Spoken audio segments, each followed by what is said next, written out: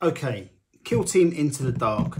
So I haven't done any content for this game so far, but what I will say is that's mainly because I've kind of been avoiding as much content for this as I can because I've been so excited about it.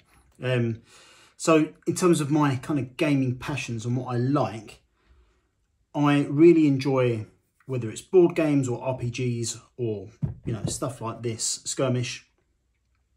I really love a dungeon crawler, and I've been really taken by what's in this box, or at least what I've seen of it. I did close my eyes to a lot of it for a long period of time, just because I wanted to know. I wanted my first experience of it really to be when I looked in this box.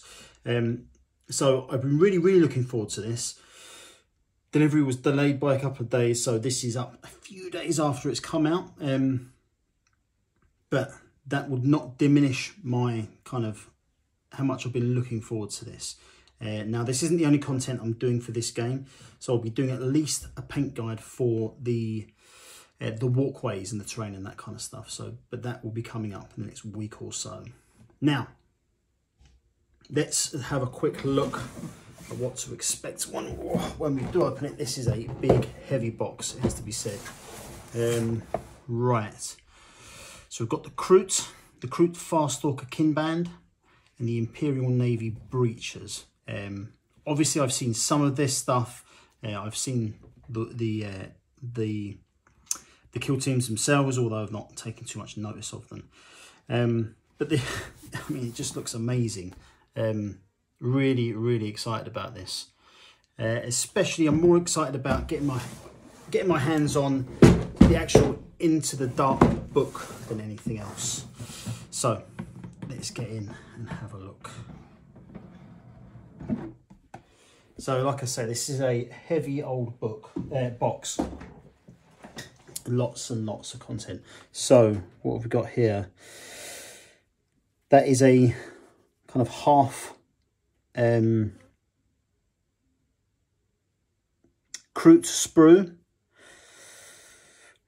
which is pretty cool. Oh yeah, and there's the full rest of it to go with it.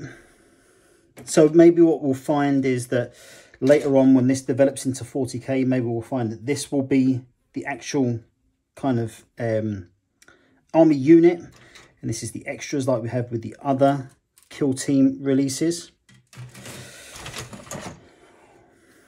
One full sprue of Navy Breachers. Again, this is very detailed. Now, from this, got all human heads here, or unmasked heads. But I can't see any of the helmeted heads on here, so maybe there's another sprue for these in here as well. Okay. Right, so we've got a sprue of some of the kind of the non-wall elements. We've actually got two of these. So they look good. Right, got some walls and pillars here.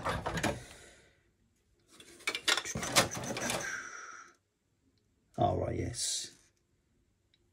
Okay, so we've got two sprues. Look like this. They're kind of longer wall sections with the doorways. Doors are separate from the doorways. Believe that the doors are movable.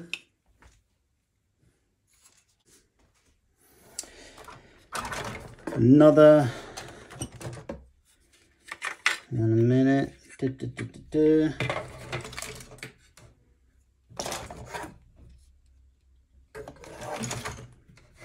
Okay, another duplicate sprue of alternative wall sections.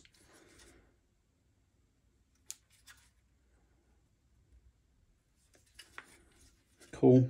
The other thing I did start working on the other day was I'm working on my own board for this. I'm just making a kind of a terrain board. So if that turns out good, I'll definitely release some content on it. Right, two more sections here. these the same?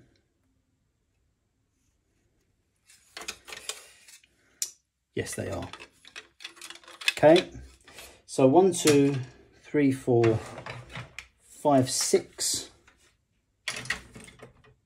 large sprues of terrain and 2 sprues of the kind of scatter terrain.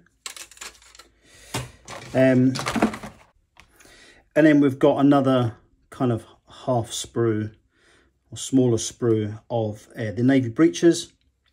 This includes all those helmets and that I was looking for a minute ago. And then we've just got our range rulers and some barricades and all that kind of stuff, general stuff there. Okay, so that's it for all the plastic. Sprue or smaller sprue of the navy breeches. This includes all those helmets and that I was looking for a minute ago. And then we've just got our range rulers and some barricades and all that kind of stuff, general stuff there. Okay, so that's it for all the plastic. Okay, right, so let's get to the meat and bones of it.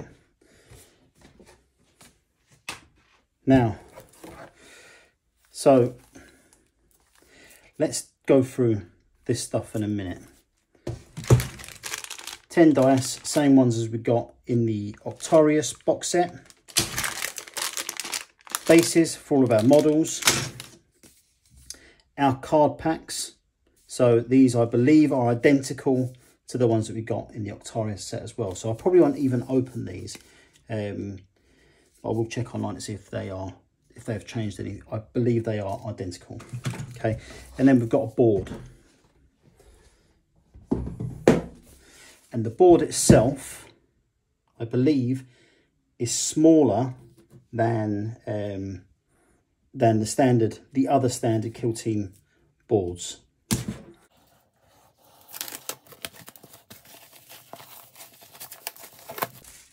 Now, you won't be able to see the exact size of this, but let's have a little look.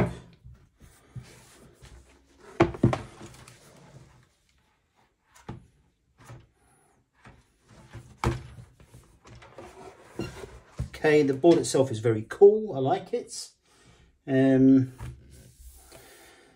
notice it as being discernibly different though from a standard Kill Team board.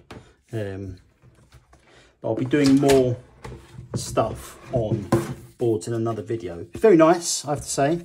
Very cool. Yeah. Look at that. Has there been a xenomorph there or something maybe? But yeah, very cool. Okay, right. So books. Let's get a bit closer on this. Okay, so here's all our assembly guide and that kind of stuff. Cool. Here's all our tokens. I don't instantly see anything new, so I think that they are all identical. Then we've got 2 books. Okay, so the core book, I believe, is identical to the core book released with Octarius.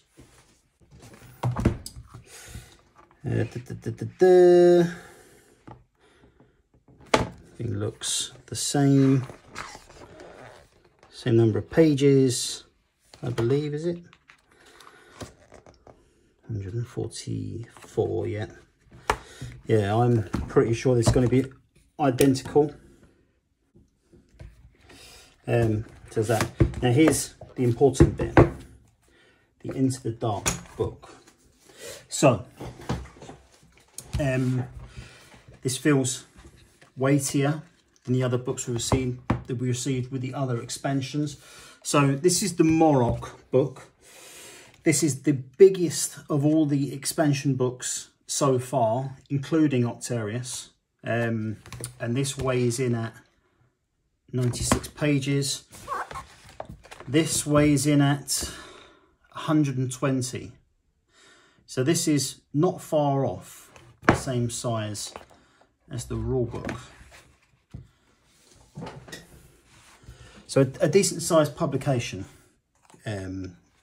we've got here. Do you know what? I think it's absolutely criminal that Games Workshop have been selling these books here for £27.50. It's pure madness. yeah, I don't know what more to say on that really. There's nowhere near it, especially when you consider that, let's have a look.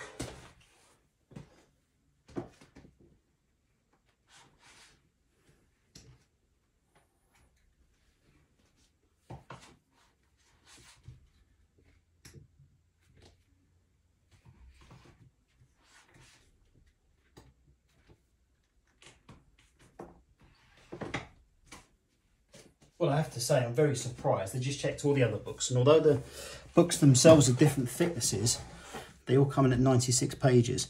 But yeah, 96 pages for £27.50 for me isn't on. Right, okay. That's cool.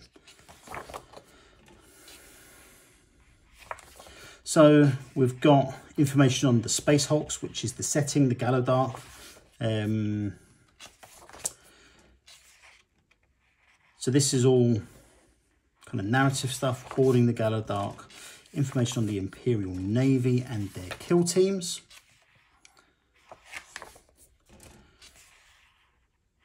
And then the breaches specifically. Okay. Names and demeanour, fair enough. So this isn't the rules yet. Okay, and then the same sort of information for the Kroot, which is quite lengthy. Name and demeanours. Okay, so the actual rules themselves. Go through the army lists.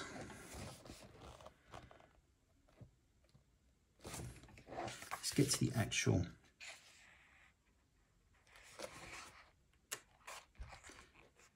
Okay, so 1 Navis Sergeant at Arms and then 11 Imperial Navy breachers selected from the following list. Then it's got all of our stuff. We can make all of this stuff with the sprues that we've received.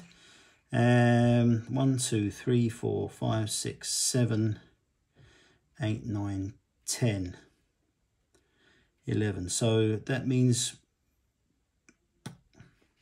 we can, I think it probably means that we can make up 2 of the 3 Navis gunners.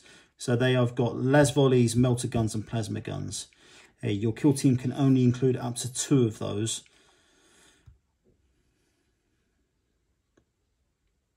Other than Navis Armsmen and Navis Gunner operatives. Your kill team can only include each operative above 1. So that's basically saying that this is your kill team. You may have to make some decisions about what you go for with the gunner. And for that, you obviously need to go and have a look. Let's have a quick look at the gunners actually.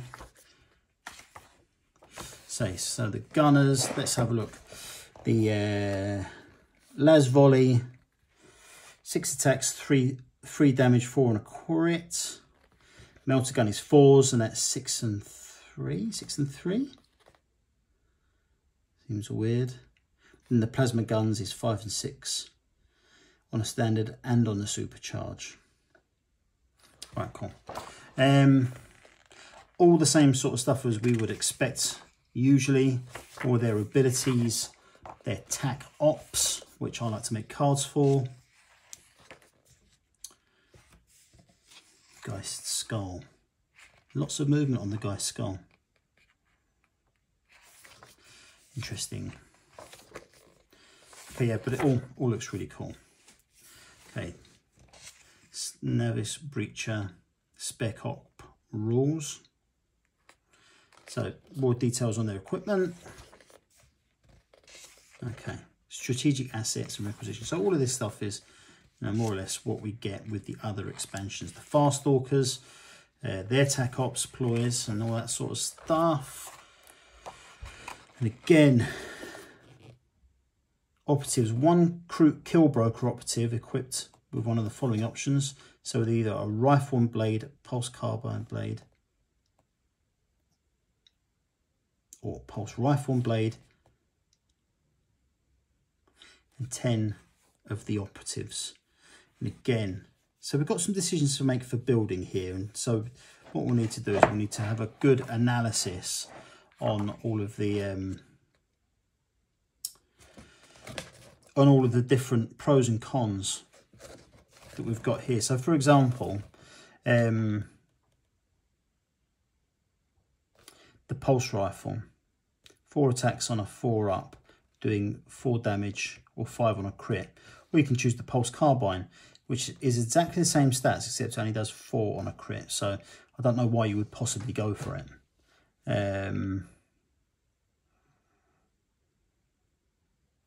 The Croup rifle does slightly less damage, but it's a 3-up to hit and wound. So yeah, obviously that's why. So they're all 9, 8, 9, 8 wounds. All 8s there. 8s, there's a 7 there for the Hound. What was the breaches and the same sort of thing? 7, 7. There's 7s and 8s. 7s is a 5 there, a 5, 10 for the Endurant. 8s and 7s. So yeah, more or less the same. Maybe stacks in the favour of the Croups a little bit, but not massively so. Okay, so very cool. Details of equipments, requisitions. Okay, so the kill zone, the Gallow Dark. Here is all of our different rules for the different things. So the walls and wall sections, it's got all the information for that and examples of how cover works with those. Okay. And the hatchways, whether opens or closed, and examples of that. This is quite in depth, really, very good. Ancient apparatus and pipes and Gallow Dark barricades. More information on close quarters, so actions, so they can go on guard, on how these all matter differently to the game. Hatchway fights. This is really cool, you know. This is a massive development of the game. So I suppose they're right to do a whole new season on the on this setting, the Gallow Dark. And I'm assuming that maybe this season the terrain will interact. So we will, I'm hoping, use some of our existing terrain with what comes out with the next run, I think in about 3 months' time. Because they are really adding quite a lot of new rules. Okay, all right, here we go. Here's lots more artwork. Here's what all the different kill teams look like in the Gallow Dark. But we'll forgive them because it is an amazing setting. Setting up the terrain. This is cool.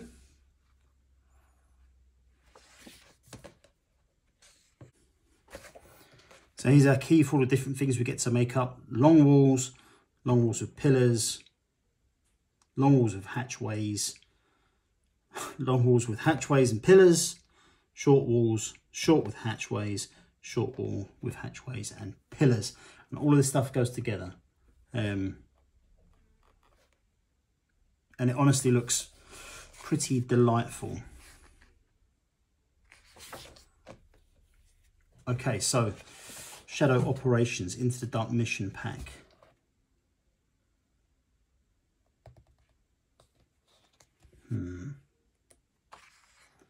Reinforced chamber. So all these, there's different setups with different assembly for the terrain as we go through. I really like the way that this is presented.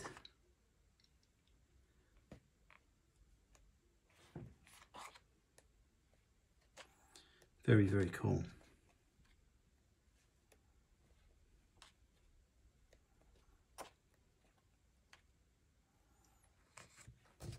Information on the Gallow Dark Expedition. So again, looks like some pretty cool narrative style options here. Expedition map. Well, I'm not entirely sure what this is. I'll get into this and do a review of it, but I'm very excited about this kind of thing. It looks like we'll get a real cool evolution of the game now.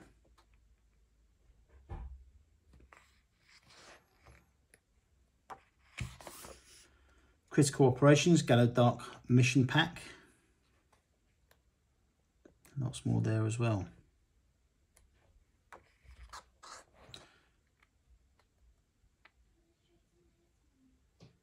Okay, narrative data slates. Right, very cool. I'm loving all this. I will like this as well. Nice key reference on the back as well. I'm loving it. Really, really cool. I think this is a great evolution of Kill Team. I'm really looking forward to the next season on this as well. 3 more releases. We'll see what they are like. But that's where I'm going to leave it for now. Back early next week with Kill Team. So I'll probably have my paint guide up ready by then. I'm going to be doing my kind of hobby project for a new board as well. So expect that hopefully next week as well. So thank you very much for watching. If you want to buy this expansion, you can do at Element Games. Just use my affiliate link that is in the description and I'll get a teensy little kickback, but you will pay the same price. It will just help the channel. So if you want to help the channel, that is the best way to do so, but there's other ways in the description as well. So thank you very, very much for watching. Much appreciated. I'll see you all again very soon.